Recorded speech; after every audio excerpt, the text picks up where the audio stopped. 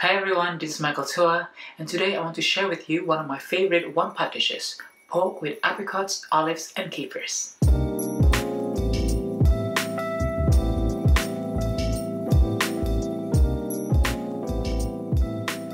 I love one-pot or one-tray cooking because it's so easy to put together, and at the end there's very minimal cleanup, so what's not to like, right? And this pork with apricots, olives, and capers, I know it's a mouthful to say, is my current favorite. It's actually inspired by another recipe that uses prunes instead of apricots, which I really love, but it feels a little autumnal. And I suppose my version here is a springtime take on that recipe, both in appearance and in flavors. There's a bright orange, yellow apricots, and then the green olives, and I love the zing from the capers and Dijon mustard here. I'm actually starting the stew a day ahead because I want to marinate the pork overnight. And there's only a handful of ingredients here, so let's get started. The cut of pork that I'm using for this stew is pork shoulder. And it's often the cut that's used for making pulled pork. So you know after low and slow cooking, this cubes of meat will be so meltingly tender. And I cut the pork into quite generous thick slices because they will shrink a little bit in the cooking. And also if the fat part is really thick, you can trim it, but actually I quite like little pieces of fat going around. I'm not scared of fat. I mean, it will add a lot of flavor. So I mean, if you don't mind a little bit of fat in the meat, leave it because it's gonna be so good. Now I'm ready to add all the flavorings. I'm going to start with the apricots. This is 150 grams of dried apricots. I've just cut it in half.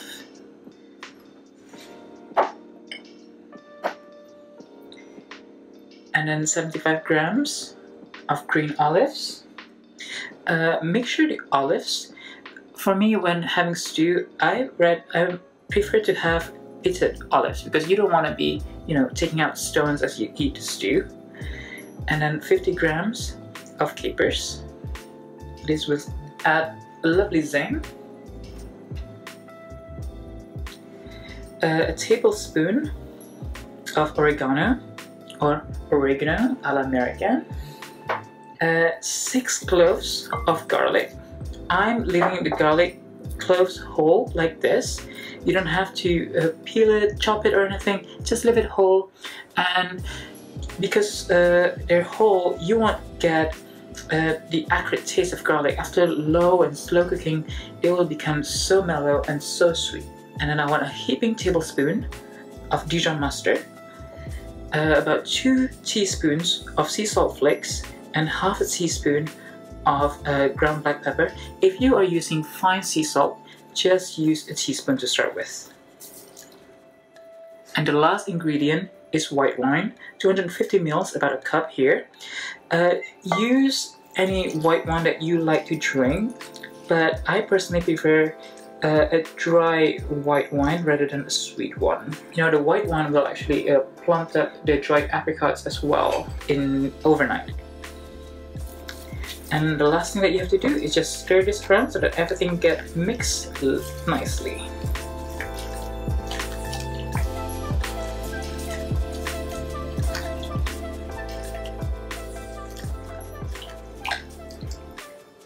So cover the pork with plastic wrap, put it in the fridge, and let it sit overnight, and my work today is done.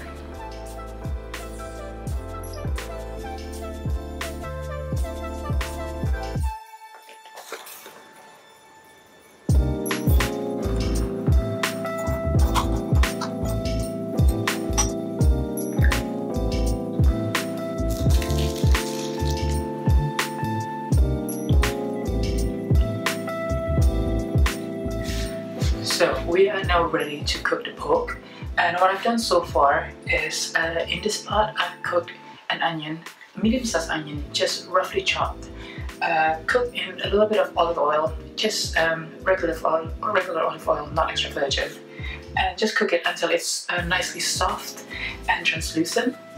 And then I'm going to add the pork mixture, which I've taken out from the fridge.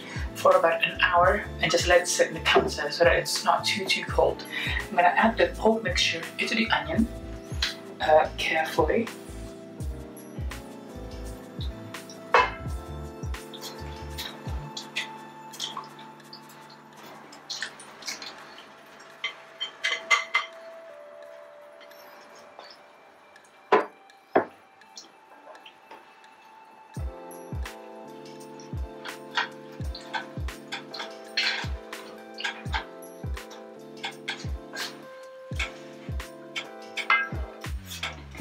And then the last ingredients going in is about a cup of 250 ml of chicken stock.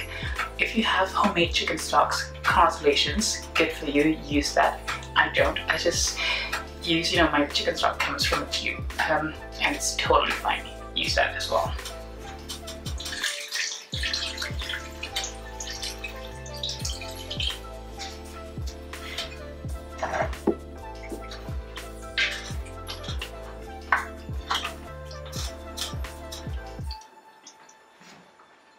When this mixture comes to a gentle bubble, I'm going to clamp on the lid and then put everything in the oven. I've preheated my oven about 170 Celsius or 340 Fahrenheit and put it in the oven and let it cook for 2 hours.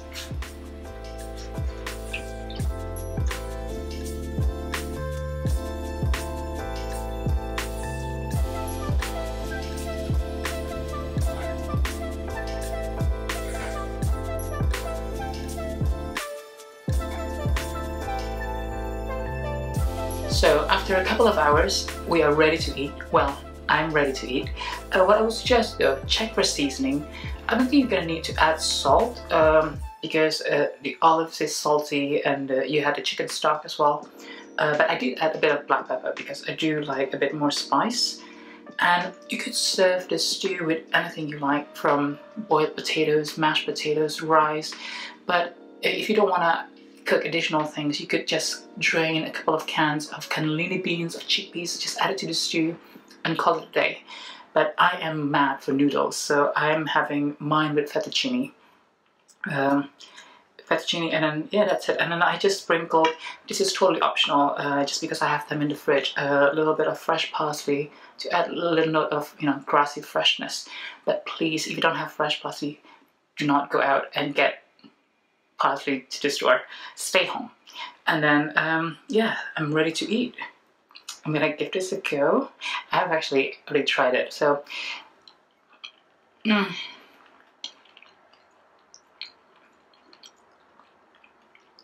guys, I must say, okay, stew might not be the best looking dish in the world, but it's all in the taste. The pork here is so meltingly tender. It's a little bit sweet, a little bit salty, a little bit sour. The olives, so good. Well, I hope you give this a go. Thank you so much for watching. Stay home, stay safe, stay healthy. Until next time, this is Michael Tiller. Bye.